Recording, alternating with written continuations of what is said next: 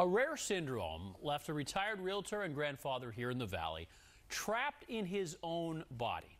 He suffered what many might consider their worst nightmare. Paralyzed but fully conscious of the world around him, unable to communicate with anyone. He explains how he broke free. Somebody says the glass is half empty, I say it's half full. Michael Dills has always had a positive attitude, a tool that got him through the darkest scare of his life. In 2012, Michael suffered a stroke. We believed what the doctors told us and said he was pretty much brain dead. I can hear the doctor talking to all my family, and she's telling them, you know, there's no hope. I couldn't move my head, I couldn't move my eyes side to side. They would come in with needles and just stick them in his feet and see, they would say, see, he has absolutely no reaction. But Michael did feel the needle pokes. He just was unable to tell anyone. Basically, you're locked in your own body. You can't do anything. You can't move anything. You can only move your eyes vertically. You can't even move them side to side. Michael had suffered what is called locked-in syndrome. He was aware of his surroundings, but was physically unable to react. He could even hear discussions about whether to pull the plug. I thought, boy, this is a problem. I said, I can't talk. I can't communicate with him. For a couple of weeks, Michael was trapped in his own body until his daughter, Cheyenne, a pre-med student at GCU, noticed him blinking. She says, I'm going to do the alphabet. And when I do, you blink on the letter. He blinked the phrase, no hope.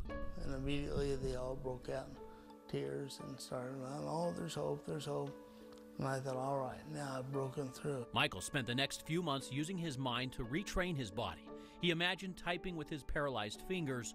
Now it's time for all good men to come to the aid of their country, performing the mental exercise over and over for days until finally his fingers cooperated. We were just overjoyed. Couldn't believe that it was actually happening. Nearly 6 months after the stroke, he went home and decided to take control of his rehab, building himself a wheelchair ramp, then a balance board. He installed these bars to help him relearn to balance. Every morning I walk 100 yards. Michael has always been a problem solver. What needs to be fixed, he will rebuild. First with the mind, then body, then soul. It's not what knocks you down, it's how you get up is the story.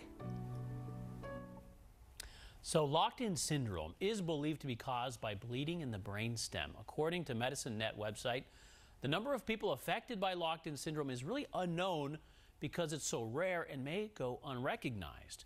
The majority of patients recovering from the syndrome never regain full functionality, and the fact that Michael can walk and talk is, needless to say, remarkable. Talk about someone, though, who is making the most of a terrible situation. Right. How did he go from... He is resourceful. That's incredible. Yeah, it really is. I mean, it is truly nothing short of a miracle. And I think his family agrees, and they are so grateful to have him back and have all the functions that he has. Amazing. So, yeah, great story. Great, great story.